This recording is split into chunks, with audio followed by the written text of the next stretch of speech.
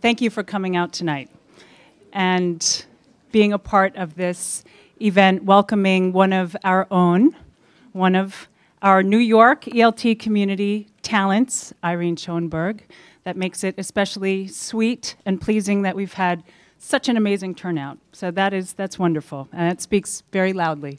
I'm Caitlin Morgan, the Director of English Language Studies here at the New School, and I am accompanied here tonight by my intrepid colleagues, Gabriel Diaz-Maggioli and Leslie Painter-Farrell, and Jackie Maffiori manning the front. And we are, as I mentioned, especially proud and pleased to have Irene here tonight to talk about something very practical, immediately applicable, engaging multi-level English language learners in the communicative grammar classroom. I also want to mention that Irene, being part of our community, has been a colleague and a mentor to quite a few of us in this room, including myself. And so, again, thank you for being here. It's wonderful for more people to get to know you and benefit from your ideas and insights. I want to thank Pearson Education and Rob Renner from Pearson, our regional rep, and they are co-sponsoring tonight's event and have generously provided the refreshments and the terrific book display table. We invite you to indulge in both of those things after Irene's talk tonight. So please take the time afterwards to talk to your colleagues, network, look at the wonderful materials that Rob has brought tonight. If you fill out a book order request tonight, he will send these to you free to your home, and so please take advantage of that offer. I also am holding the Certificate of Completion for Professional Development for those of you who need any documentation of attending tonight. So come find me afterwards if you need one of these. And now, I'd like to welcome Gabriel Diaz-Maggioli. He is the Dean of the newly founded School for Language Learning and Teaching here at the New School for Public Engagement and Chair of English Language Studies. Good evening, everybody, and this is like the more formal introduction. On behalf of the School of Language Learning and Teaching of the New School for Public Engagement in the New School University in New York City, welcome again. It's great to see familiar faces who have been with us in most of our public events. Thank you very much for coming tonight. And if you're new to these events, we hope to see you come back as we do one of these per semester. It's my great pleasure today to introduce somebody who is very well known to you, but I'm going to tell you a little bit of a story dating way back to when I was still living in Uruguay, and I would come to the States for the TESOL conference. And I met a group of ladies there who, when I was very young and naive, actually taught me everything I had to learn about this English language teaching field. And it's my pleasure today to welcome one of my dearest, dearest friends, Irene Schoenberg, to work with us tonight. I hope you enjoy the conference, and let's schmooze over drinks and books afterwards. Irene, welcome.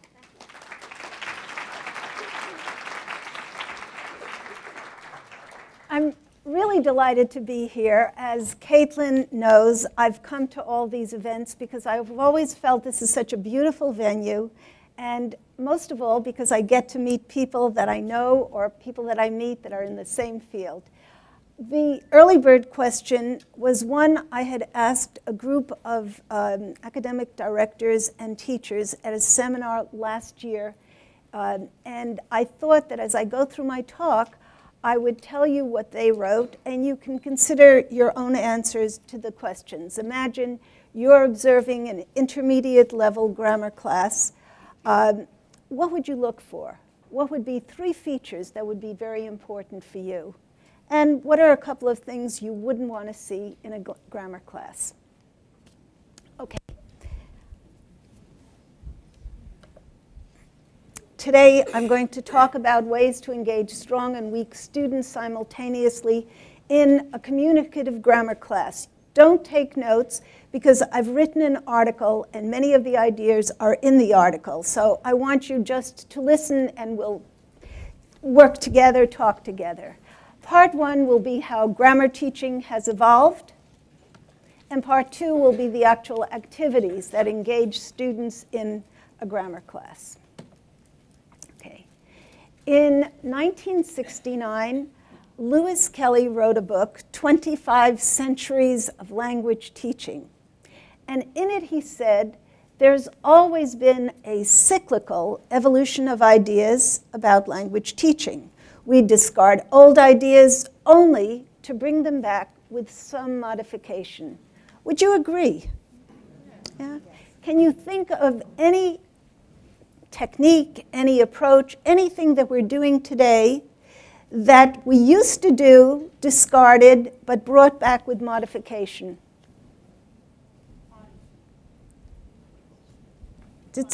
What? Phonics. Phonics? Okay, in reading, absolutely in the schools, phonics was brought back, whole language phonics, yes. Drills? Okay, are we doing drills today? Yes, but what is the difference? Because I was thinking of that too. The audiolingual approach was one in which you would give the students some kind of sentence and they would substitute words. If you look at any adult book today, adult book, I mean books for the immigrants to the United States, they have a conversation, and the conversation has words that can be substituted. We don't call it drills, that word we don't use, but we actually say this is an effort to develop fluency. So you have a conversation, you substitute something. Any other techniques or methods that we used to use? What? I think you would say dictating.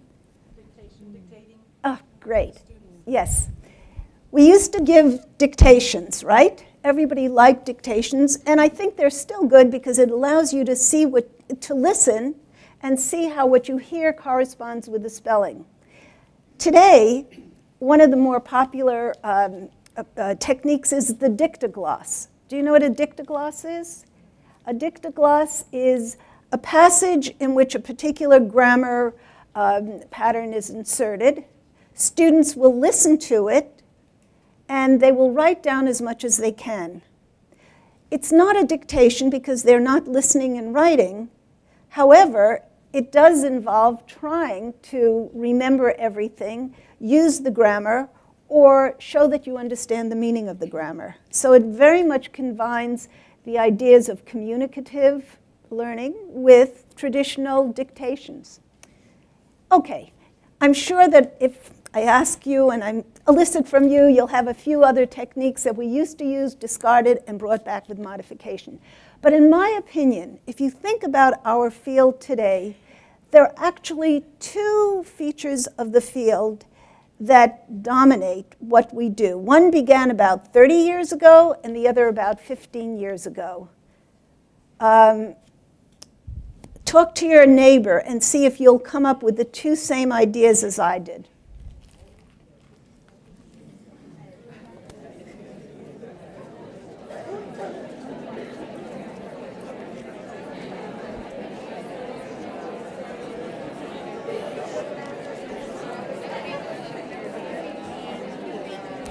Okay, shh, shh, shh, shh, shh, shh.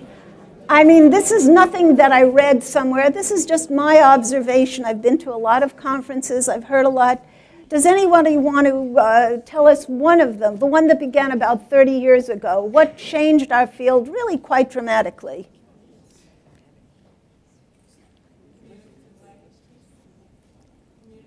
Yeah, communicative language learning, or the communicative approach. Okay, and then what is the second one? And this is not exactly an approach, but it's something that's truly changed what we're doing and how we're doing it. Digital? Student-centered? Student-centered is more part of communicative learning. So yes, student-centered is the change, but there's something else I'm thinking. Yeah, I heard it. Technology, yes, yeah.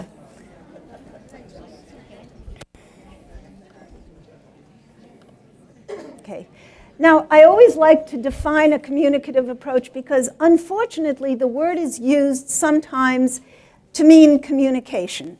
But by a communicative approach, we actually mean an approach in which the teacher will set up some kind of lifelike authentic-like situation in which the students communicate meaningfully. So that, as a simple example, if you turn to your partner and say, "Do you have blue eyes?" that's not communicative. But if you turn to your partner and say, "Do you like chocolate?" it's communicative because there's an information gap. Okay.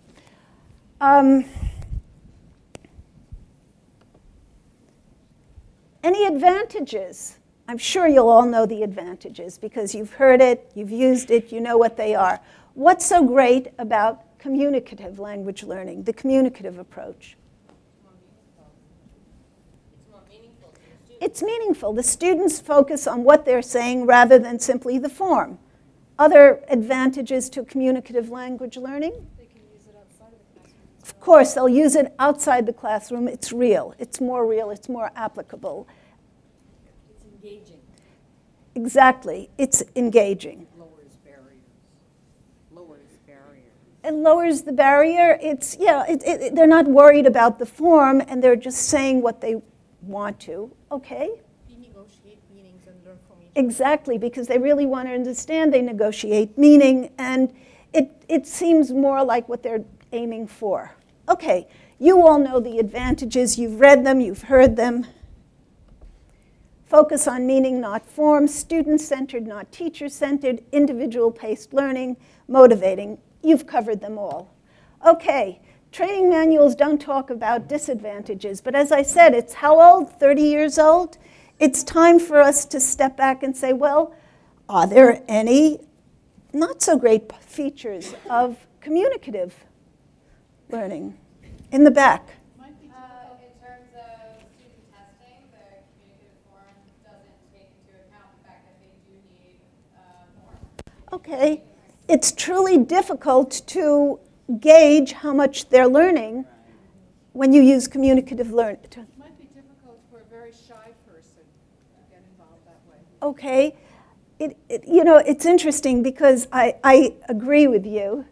Just to add to that, it doesn't accommodate different learning styles. Okay, So okay. It doesn't accommodate different learning styles. It assumes that the student will be comfortable with a student-centered approach. And not everybody is. Okay. Part of the communicative approach involves group work and pair work, which we all say is great because why? Why is it good? Because we're Americans. Okay. All right, students who are shy to speak up in class, some of you might want to answer the questions, but you say, oh, I don't know. I hope you don't feel that way here. But in fact, that may be the case. Now, I was just reading a novel, and I came across, some of the disadvantages. It's messy. You can't control everything. Sometimes students will go off on a tangent. And I remember initially we said, that's wonderful. It doesn't matter. We're not giving the blueprint. This is what you learn. They'll learn something else. That's still learning. Well, maybe the tangent isn't that valuable. Maybe it's not so perfect. Teacher can't control the direction, and students can fake interest and learning. I read this novel, and the student, Peter's group was ignoring him. The truth was, even when he wasn't being ignored, he didn't contribute much to group work. Group work was just a way for teachers to get another free period, this student said. And he goes on, by this time of year, Mr. Hathaway had given up the pretense of visiting each group, listening with fake interest, and moving on. Now he just worked at his desk, scratching out illegible remarks at the bottom of each of their take-home tests from last week. When he looked up, suddenly, Peter turned back to the group and nodded. Okay. This doesn't happen in our classes, I'm sure.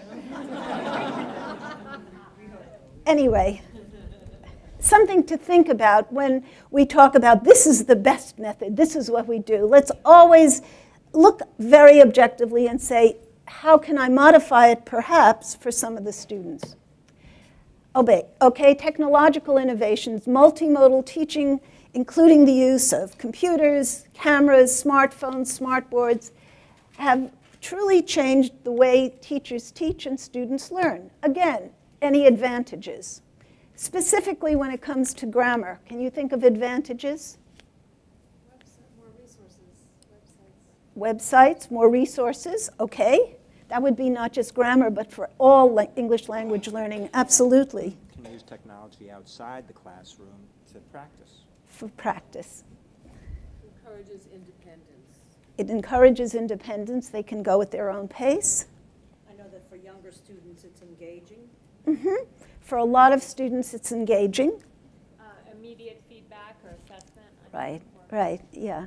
I think that, in fact, when you think of focused practice exercises, you know, computers are absolutely made for that because some students can do them very quickly, some work slowly, some can skip them because they know the answers. Really, technology is great.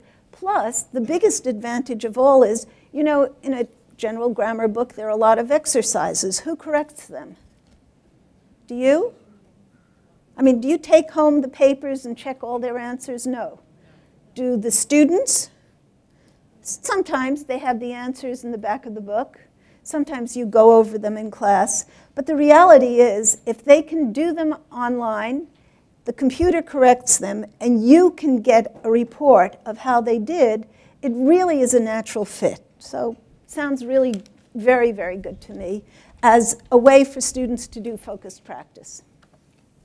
Okay, individual-paced learning, and you said this, access beyond the classroom, immediate feedback, student motivation is high for some students, and students can take initiative.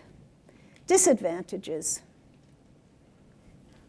Okay. It's very impersonal when you're not doing student time. Of course, it's impersonal. You need to have internet access, you need to have a computer. Exactly. You need the internet access. You need the computer. Unreliable. Unreliable. What happens when it breaks down? Well, a lot of times students are just goofing off. Sometimes you like Facebook is a lot more fun than that grammar exercise, right?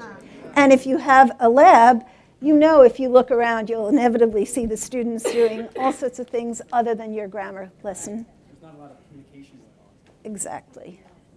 Right. So it is intimidating for some of the students. We always assume that if anyone is a certain age, they take to computers, but it's not true.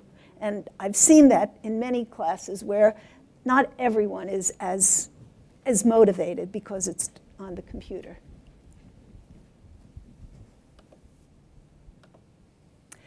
Okay, how does a communicative approach work in a grammar class? Some people would say that there are two different sides. As a matter of fact, I really feel I'm talking today because I know, even in my own program, there are teachers who philosophically believe in the communicative approach and feel that grammar is kind of, well, we do lip service to grammar and we do it because the students want it, but they don't think it helps. I think there are other people in my program who in fact feel the best way to approach grammar is you present the rule clearly in an interesting manner and you do the practice and let them do the communicative work at another time. I don't go along with either of those philosophies, and I very much believe in communicative grammar teaching, and I hope to try and explain why today and give you lots of examples. Okay, let's go back to 1980s. That was when Stephen Krashen went around saying grammar may not help and may even hurt. What happened as a result of this? Yeah, people stopped teaching grammar. But then, shortly after, many teachers continued to teach grammar. Students continued to buy grammar books. And applied linguists, classroom teachers agreed grammar is necessary and help speed the process of language learning. By the mid-90s, most people agreed, and Natalie Bailey said, many cognitive psychologists have contributed to the growing consensus that form can be taught. They've pointed out the need for noticing in order for learning to take place, and the capacity for adult language learners for being active, constructive, and planful, in other words, intentional rather than incidental learners. And I think these are two key words, because Krashen believed that people would pick up grammar incidentally, which incidentally was exactly what we used to say about vocabulary. Remember? We never focused on vocabulary. He said students will pick it up as they do a lot of reading and listening, etc. Okay, anyway, this is what we all agreed, but I found a much more interesting quote, and one that I think is much more applicable to what we think about grammar. And this was Robert de Keyser, and this is what he said. Although the applied linguistics literature of the 80s was characterized by a debate over whether or not second language instruction should make students attend to form, the vast majority of publications since the early 90s support the idea that some kind of focus on form is useful. To some extent, for some forms, for some students, at some point in the learning process. Wow, what a way to hedge your bets, right? How come he said this? And what does that have to do with ideas today? Has anybody read Thinking Fast and Slow? Okay. Daniel Kahneman wrote the book, and it's very interesting. By training, what does he do? He's what? He's a psychologist. But he, in fact, won the Nobel Prize for economics. And if you read the book as a language teacher, you're going to find that he's giving you a lot of insight into language learning, too. But at one point, he said the following. We understand the process of human thought much better than we once did. We're not rational, calculating machines, but collections of modules, each programmed to be adroit at a particular set of tasks. Not everyone learns most effectively in the same way. And I've heard this and seen this, particularly when it comes to grammar. For many years, I've had the opportunity to speak to teachers about grammar. And I always said that I would see in my class two types of students. One I'd call scientists, and the other gamblers. The scientists are the kinds of students who really feel confident if they learn the form, they learn about the language, and then they practice it. And this gives them confidence. The gamblers, on the other hand, are the type of student who want the language. They want to hear it and practice it and play around with it. And both of them can be very good language learners or not such good language learners, but they actually are quite different. Let me just ask you, think about yourself learning a language, any language. Do you raise your hand if you see yourself more as a scientist? Scientists, raise your hands. Okay, put your hands down. If you see yourself more as a gambler, gamblers, raise your hand. Okay, you've proven what I've seen over and over again. There's almost a 50-50 divide between scientists and gamblers. And to me, this is a very important message. If we're scientists, we have to respect the fact that there are gamblers. If we're gamblers, we have to respect the fact that they're scientists. And the best approach to grammar, I really believe, is a balanced approach. Okay. Let's talk a little bit why people have always wanted to learn grammar. I'm sure you'll give me the reasons. So quickly, why have people wanted to learn grammar? To talk fluently? Accurately. Probably more to talk accurately. The skeleton of the language. Diane Larson Freeman. What else? It's easier to learn the grammar than sometimes it is to learn. Sometimes it's easier because it's subjective. There's a right-wrong answer. There are two things. One, our desire to make a good impression and not look bad. Uh-huh. The second thing is, I think, a human need to impose order on the confusing situation. Uh-huh. Exactly. Very good. Other thoughts about why? Okay. Okay. Maybe a lot of you have heard that Diane Larson Freeman called grammar the backbone of the language. Well, my student Miho from Japan said, English grammar is very important to know the language construction. I think it's like a bone of body. So similar thoughts.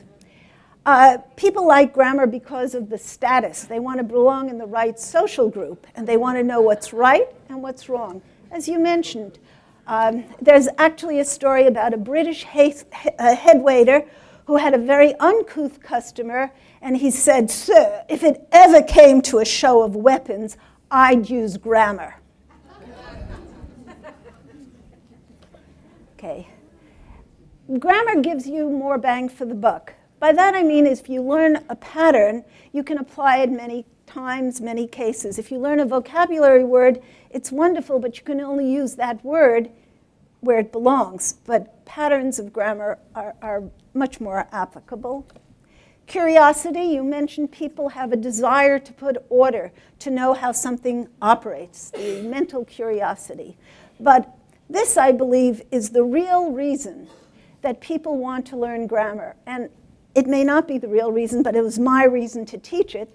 When I was a child, my parents had come from Vienna 8 years before I was born. So they spoke German to one another, but to me they spoke English. When I was 16, I took my first trip to Europe with my parents, and I had studied French in high school, so I said, when we got to Paris, I'll do all the talking. My French was terrible, but I studied it, and I was a good student, so I knew how to speak. And I spoke with great confidence. A week later, we went to Vienna. And I actually understood German a lot better than French, because I'd heard it all the time. After a couple of attempts, I said in German, "Ich verstehe, kann ich nicht sprechen." I can understand, but I can't speak the language, because I'd never been taught the language. I never knew that what I was saying didn't sound ridiculous or stupid, or, I lacked confidence. And I really think this is the reason we should give the students a grammar class. And they want to know something about the form. Okay, I like to change. Oh, I'm sorry. A question in the back? Isn't some form necessary to negotiate meaning? Absolutely. Absolutely. Sometimes grammar is absolutely necessary for the purposes of understanding. There's a difference between I've read a book and I've been reading a book. There are lots of cases. Just one came to mind. But yes, you need grammar to understand what's meant, clearly. But what's the problem with traditional grammar teaching? You're going to all know 2 out of 3 at least. What's the problem with grammar? Why people don't like grammar? Boring. What's the other one? Doesn't make sense. It doesn't make sense, right? Confusing and boring. Okay, I disagree actually, but that's what we say, boring. I think that you can make it interesting. I really believe that effective teachers can take something very boring and using good tools, good methods, good ideas will make it interesting. Similarly, you said confusing. Again, I don't think that that's a reason that we should question grammar, because what you have to do is give enough scaffolding. I find computers, once you've learned something, you feel really wonderful. I know how to do whatever it is on the computer. But often people who know how to do something, they never give me enough scaffolding so I can get it right away. They say, oh, it's easy, you just do blah, blah, blah, blah, blah, but they left out 3 steps. And it's the same thing with the grammar point. If you do step by step by step, it won't be confusing. But there is a problem with grammar.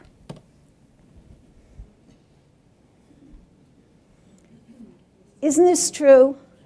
Haven't you had students who really do very well on a focused grammar test, turn around, give them an open-ended writing assignment, and it all is forgotten, and there's no correlation, and you feel terrible. They did so well in grammar, but okay.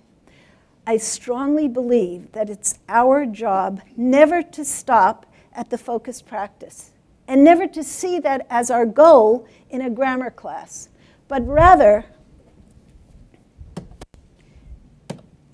bridging the gap between understanding the form and use of a structure and using it in open-ended ways. So I don't believe any grammar lesson should end unless you give them some open-ended speaking and writing where they're forced to use that grammar. And it can be done very effectively. Balance communication and language focus, integrate the skills, and include a lexis, pronunciation, speaking, writing, and assessment component.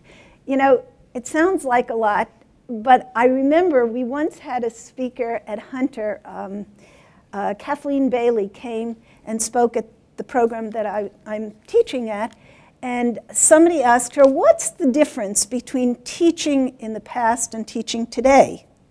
And it happened to be, she's talking in the winter time, and today's a good example. How do you stay warm in winter? Exactly, layers. And that's the difference. There are many more layers to our teaching today. We don't just teach one thing. We try to add layers to the teaching, and that's the richness of a good class today. Okay, I think it's important to use online material to individualize grammar practice and go beyond the classroom. And always think I want to challenge, but not overwhelm. Okay, that's kind of the introduction. What I'd like to do now is talk about specific activities that engage all students in a communicative grammar class without giving teachers extra work. Because I know I have an 8 o'clock class this morning, and I have another class tomorrow morning, and I don't have that much time to prepare lots of work for students at different levels. Yes? Just the part about grammar, teaching grammar, and getting away from boring and confusing.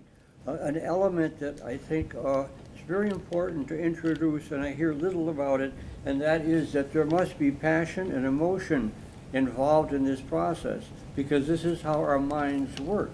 The prefrontal cortex does not operate all just by itself. I agree with you that if we can get our students to be inspired and passionate, and if we ourselves are excited and passionate, it transfers and it will be a more effective lesson. I'm thinking about using material that stimulates. Oh, I agree completely. I agree with you completely.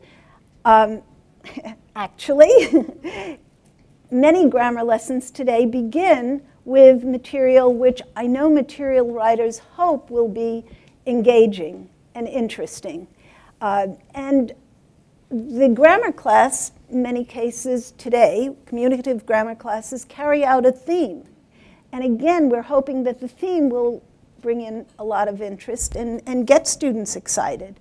But what I wanted to ask you about is there are many grammar books that start off with a reading where the grammar is in context, right? What do the textbooks usually do after the reading? They have a few very kind of ordinary, what?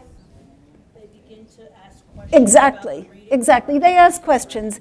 These questions are, fill in the blank, true, false. They're moderately engaging. I think there's a lot more you can do with a grammar in context. How can you make them more effective? Well, I'd like to suggest some things that I've tried that I think you might find interesting. Here are examples of readings. Have students summarize. Write 2 or 3 sentences that give you the main idea of the passage. This is for an intermediate, high intermediate student. What's the advantage of writing a summary? Do they get the point? Sure, make sure they get the point, because often the questions that follow a reading don't make sure they get the point. They got a few details, but it's very important. Also, there's the carryover to their writing. They should be able to know the main idea and give a main idea in their writing. But you may have students who are very weak. An alternative for the weak students is give the article a new title. It's the same idea. What's the main idea? But it's a lot easier. Okay. Has anybody heard of K. Anders Ericsson? He's a professor at the University of Florida who has recently done work on why people are experts at different things. But before he did that, many years before, he did research on memory. And he said, it's not genetic. You can work and train yourself to have a much better memory. And I think that we have kind of, we don't use the word memory when it comes to teacher training. Why not? What's the bad idea associated with it? Yeah, exactly. Rote memorization. So we never talk about it. But how many of you think memory and remembering things is an important part of learning any new language? Of course it is. Okay. So a very nice exercise, and this is what I've done with my students, is they read the passage, listen to the passage, and then they close the books. And then you say to everybody, okay, what do you remember? And then what I do is I call on all the students who remember something, and I write it on the board. If you have a stronger student, you can have the stronger student write it on the board. And then I look at what everybody has written, and we talk about it. And it's very, very interesting, because there are students who will write the main idea, students who will write details, and students who will give incorrect information. And all of this becomes evident in this exercise. It's a very, very effective way to go over a grammar and context reading. Okay, earlier I mentioned, or you mentioned actually, dictations, which are now done as dictogloss. And I'd like you to not read the whole passage, but just start from scientist Dan Buettner studies the lifestyle of older people in different parts of the world. As a result of his studies in Korea, he offers this advice. I want you to read the advice and see if you can remember it. I know it's late in the day. You can't see it? You have to put on your glasses. Okay, I'll read it to you. Eat a lot of green vegetables, fresh fruit, olive oil, fish, and Greek honey. Drink herbal tea and goat milk. Don't worry. Take naps, walk, don't use a car, a bus, or a train. Call friends often, and pray. Okay? You got it? Okay. With your partner, see how many you can remember, okay?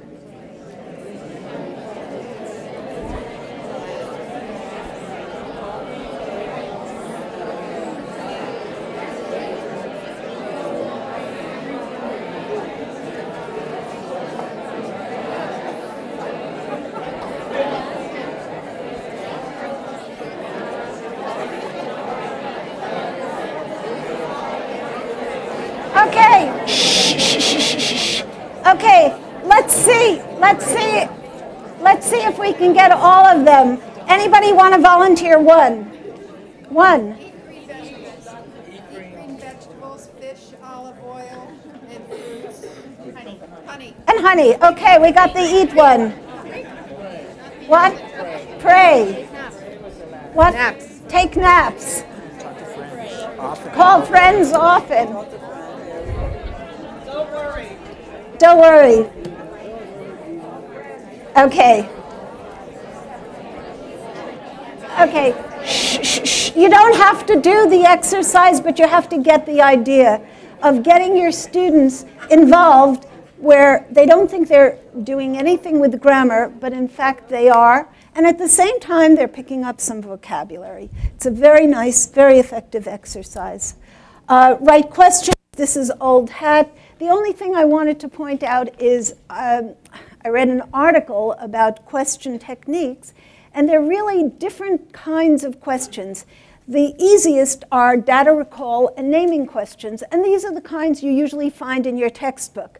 But I think it's important to get students to start asking questions of a higher level, and so that's something you can also work on. Google the topic. We all do this, and it's really a good way to get the students involved. Okay, what separates an intermediate from an advanced level ESL student? There's a hint. It's on the board. Okay. What they've discovered is it's not knowledge of grammar forms, because, in fact, students at different levels may know a lot about the forms. It is the richness of vocabulary.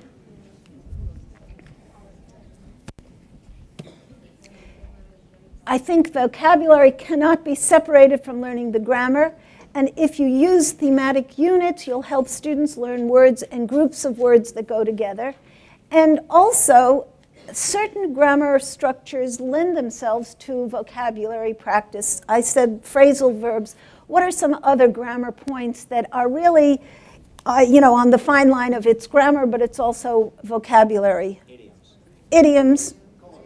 Collocation. Well, collocations are really vocabulary. They're not exactly, but what? Prepositions, absolutely. Comparatives, adjectives, adverbs. These are ways you can really help students improve their vocabulary at the same time as they're doing grammar exercises. Okay, this is adverbs where you get the students to say, oh, he plays defensively, he hits powerfully, he ran fast, etc. And somebody else mentioned collocation exercises, which I also think often we talk about places, and students don't realize, simple exercise like this, give them a few nouns like traffic, pollution, rain, humidity, hospital, snow, and adjectives, and see if they put them together in the right way. Students will say there was big traffic. They don't realize heavy traffic. It's very nice to do exercises and make them aware of it, and they just become more fluent and accurate. Okay, incidentally, among the people who wrote in what features they were looking for, one of them wrote, grammar should be taught in natural contexts. And I think, I would agree with that. Step 2, grammar presentation. We all know that you're taught 2 ways. Elicit rule from examples, right? The inductive learning, or give the rule and elicit examples, right? That's pretty traditional. Everybody knows that. What is the art of teaching? It's really a matter, well, this always reminds me of the story of my friend who went to the Super Bowl. And he came there, he was a little late, and he rushed his seat, and he was shocked. The seat next to him was empty. And he looked, and there was a woman on the other side of the seat, and he said, oh, I'm surprised the seat is empty. And she said, well, it belonged to my husband, but he passed away.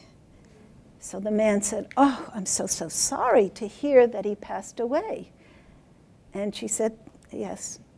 And he said, but you know what? I'm still surprised that none of his friends or relatives wanted this ticket. Scalpers are getting $1,000 for a ticket. And the woman said, yes, I was surprised too. But they all wanted to attend the funeral. Priorities, right? Priorities in life as well as in teaching. And this is something that nobody can say, okay, you're teaching a grammar class, there are 10 rules, teach A, B, C, D, E. You have to know your students' needs and interests and how much they need and at what time, at which time to do it. Another part of the art of teaching is always trying to teach new ways to teach. And this is something I've tried with my classes, and I think that you can try it very easily, very effectively when you want them to show that they understand a grammar form, and you also want to get them more motivated. Use your digital camera.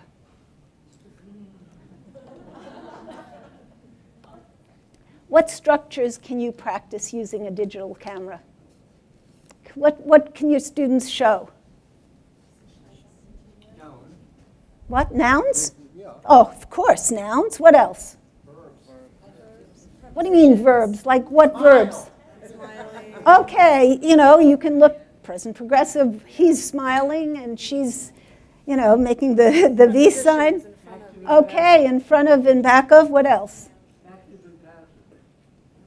Okay, how? You can, but you have to figure out how, or they have to figure out how. He was hit by the car, possibly. You can have funny pictures. Like one of my students brought in somebody, he showed somebody with a razor and then some ketchup. And he said, my friend was shaving when he cut himself. Past progressive with interrupted action. When your students bring in something like this, I guarantee you the rest of the class looks with great intent and remembers much more so than when you simply use the textbook and use your own examples. So I think this is a good way to work with those grammar presentations. Okay, this I said before. How do you give students enough guided practice? How do you make sure they've got the right answers? How do you individualize focused practice? And I think the answer is computers. Have them do controlled grammar online. It's a natural fit if you have material that you think is good that's online. Okay, and this you all know. They work at their own pace. They get instant feedback, and you can monitor their work. Any disadvantages? I'm sorry. Any disadvantages to having them work online with focused practice? The Facebook one, if they do it in class. If they do it at home, they just give you the results. For me, I would think it's that we don't end up seeing the errors that they make unless we see like some kind of a printout at the end.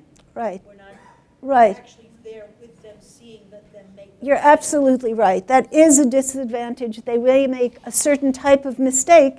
You don't know where they went wrong, so you can't help them as much. Yeah. Also, the human interaction with a question.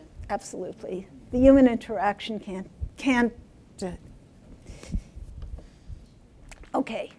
The final part of every grammar class, in my opinion, and the most important, the culminating part, is the open-ended. And this should include listening, pronunciation, speaking, and writing. When it comes to listening, I always like to say, don't waste a good listening.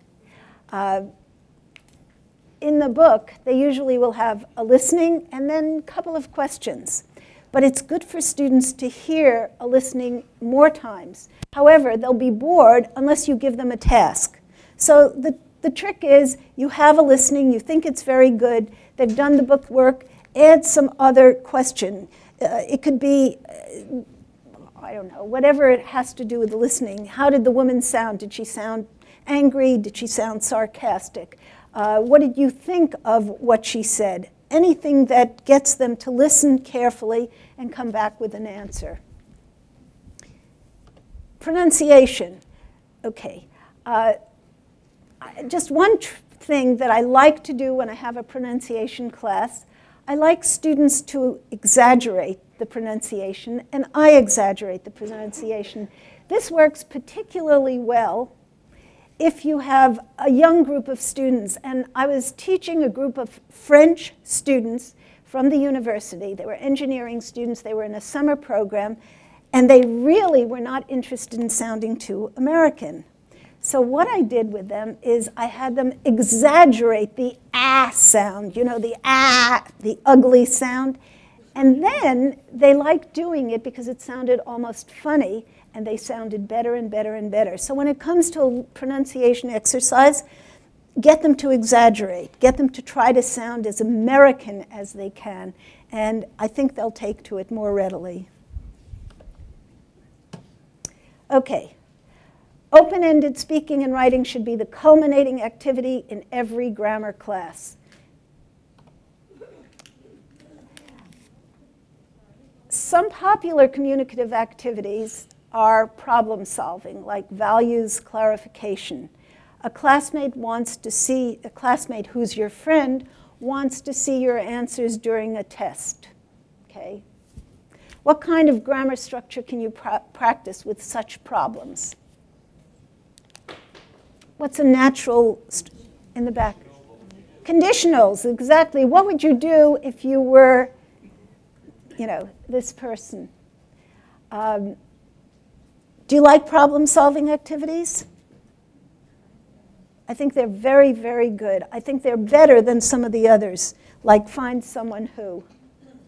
They can be very cultural, depends what country they come from. Absolutely, and that makes it very interesting because, you know, I wouldn't let my classmate and friends see the answers. It's wrong to cheat. I absolutely believe that. In another case, my friend is more important than the answers to the test. I would certainly show my friend the answers. And they get into a discussion, and they really, really enjoy that and get a lot out of it. Find Someone Who. I used one today in class, and I thought to myself, this isn't such a wonderful exercise. At first, we all said, oh, they're wonderful, right? But there's something a little stale about them, and very sentence, discrete sentence. Maybe for the lower levels, they're okay. But as students get more advanced, it does allow you to have them question use different tenses. But as far as the most exciting, I don't know. How about games like trivia? What structure is trivia games good for?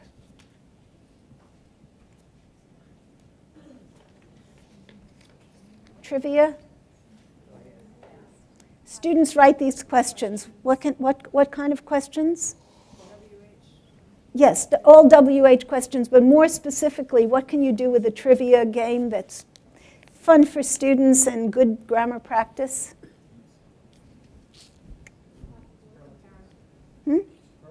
Yeah, I think so. That's what I've done with my students. Usually works very well. You know, especially they can check on their phones what's the highest mountain in the United States, what's the smallest state in the States, what's the biggest river in the world. It's a nice natural way to talk about geography and also practice the superlatives. And I think it does work well. I love Who's Telling the Truth. Have you played that with your students?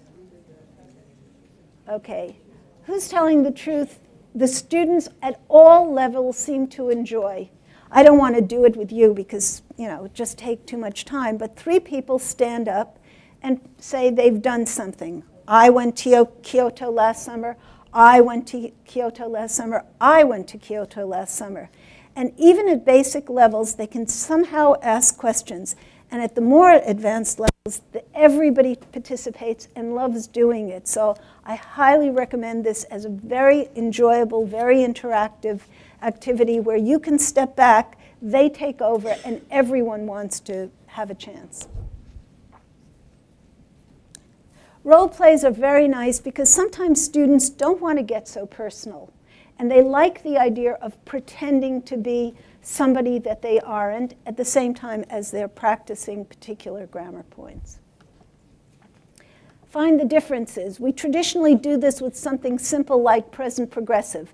It's fun. Students look at 2 pictures and say, okay, in this picture he's cooking hot dogs, but in the other picture what is he doing? He's grilling chicken or barbecuing chicken.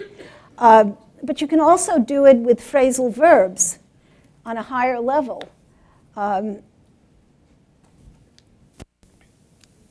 She took the curtains down. She straightened up the room. She threw out the garbage. She hung up the picture. It's a very good way to elicit phrasal verbs. And if you have a good picture, it's very nice. It's also sometimes you can just look and compare. Sometimes you have students sitting back to back and comparing pictures. Okay, another activity that's great is having students study a picture. Always remember your students' visual ability is not hampered by their language ability. And you have them look at a picture, write down all they remember about it, and then tell the class, listen to their descriptions. I mean, this is not from a textbook. This was from a magazine I had. If you look at it, study it for a while,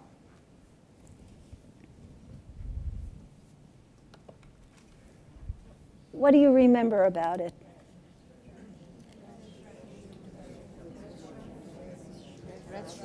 A red shirt. a yellow something in the back. Clasping her hand. She's clasping her hands, folding her hands. Long hair. Smiling. Okay, the beautiful part of an exercise like this is when you're put on the spot, you say, wow, I looked at it, but I really didn't notice it that much. And you listen to your classmates, and everybody contributes a little bit. And then you simply go back. Sorry.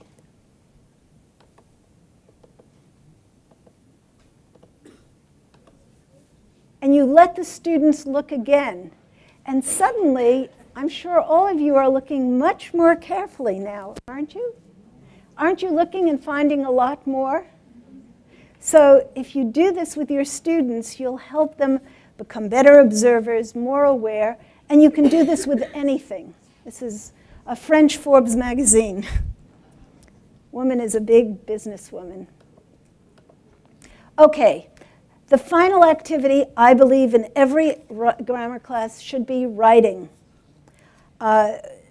Doesn't have to be long essays as a traditional writing class, but a paragraph in which you use the focus of that particular lesson.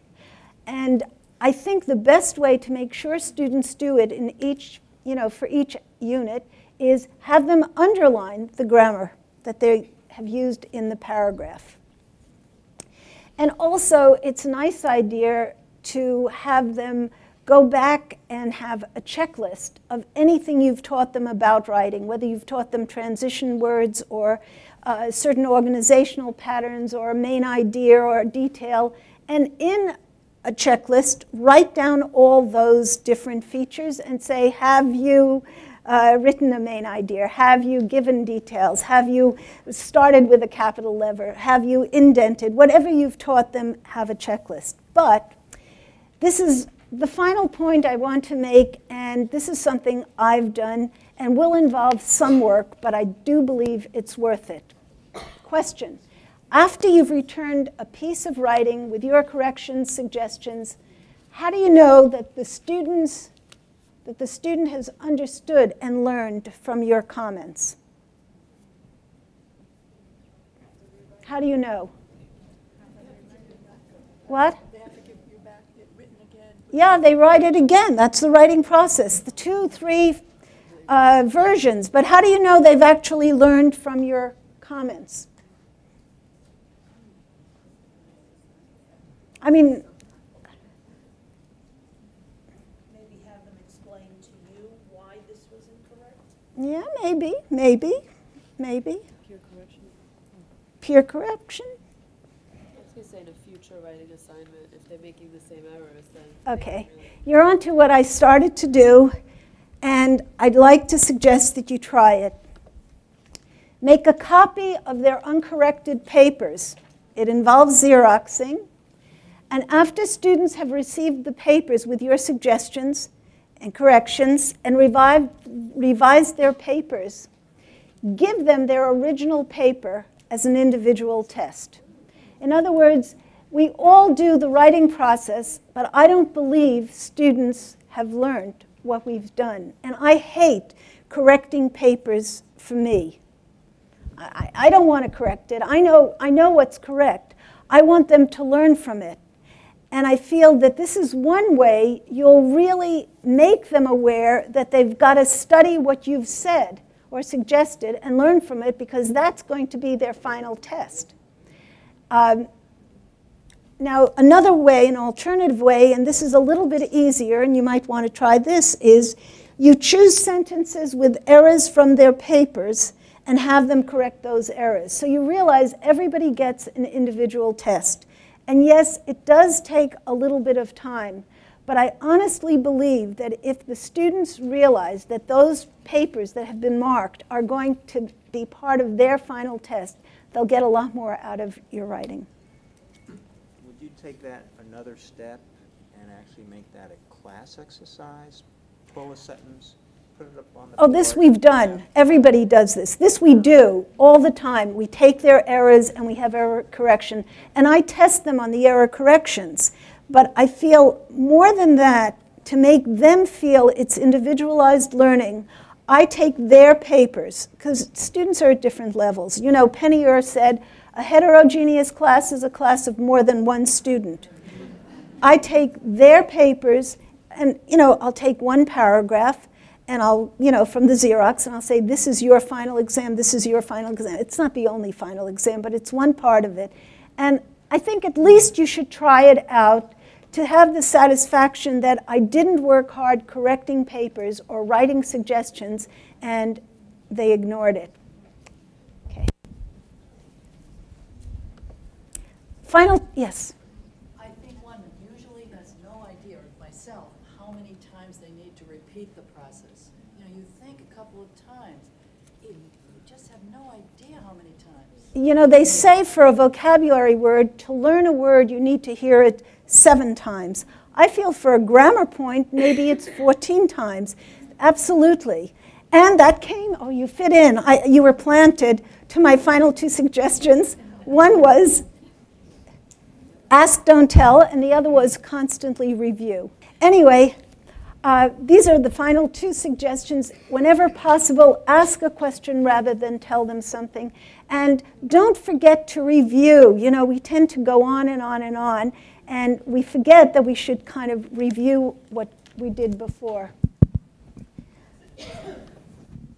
Sometimes students will say, I don't know, it's so hard. Why do I need to learn a foreign language? And this is what you have to tell them.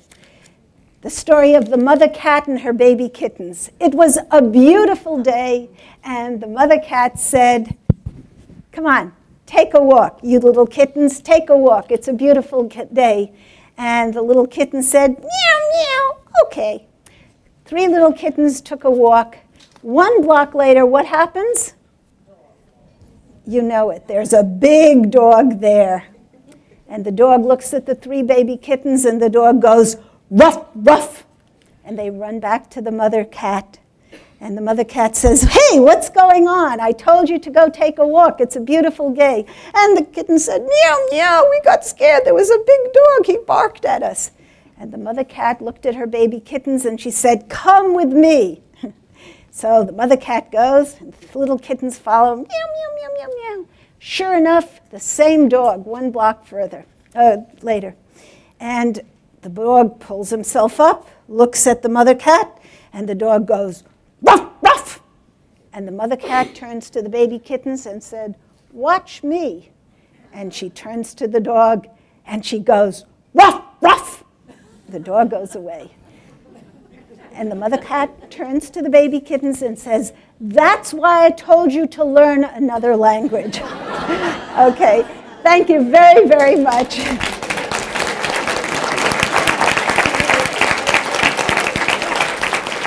Thank you very much, Irene, for a wonderful talk, very inspirational. And we're going to open the floor to questions. Because we're taping this, if you have a question, raise your hand, and either my colleague or I will pass the mic.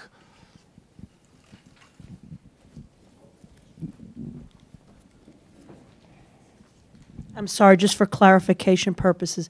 When you were saying to give them their own writing back as a test, so you give them a Xerox and you tell them, correct the errors in this writing? Yes. Okay. Yeah, Thank you. Just wanted to make sure. Yeah.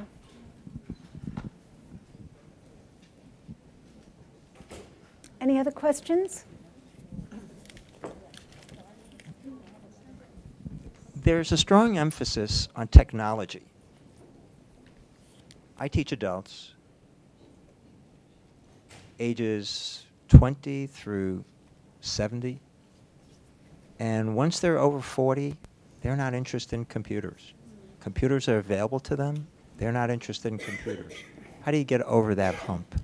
I think basically, I think the answer is they will be interested when they're capable, when they're able to do things. In other words, scaffold it. Let them do something very simple with the computer. Show them that they can do the exercise. Give them the satisfaction of seeing that it works. Maybe they won't like it even when they can do it, but my guess is they'll be intrigued enough to become more involved in it. And if not, we have to respect who they are and realize we want to meet their needs, their interests. Hi. My students love to listen to music, so I was wondering, like, have you ever used music to teach grammar? If you have, what suggestions do you have? Do you know of any resources that's available for us so we don't just have to, like, you know, pick any song out there and figure out a lesson plan? I actually had some fantastic lessons. I mean, this is, I remember years ago I said, you can bring in a song that has one of the structures we've learned. And they all brought in different songs. They had the words. Many cases we showed them the difference between the spoken language and the written language. And it's wonderful. And they were singing the songs, listening. It's a great lesson. I love it. They loved it. And I think it works very well. Sometimes in one group we have two different kinds of students. One kind is that they have very solid educational background in their native language, they know what structure is. Another group, no clue what a noun is. How do you handle that?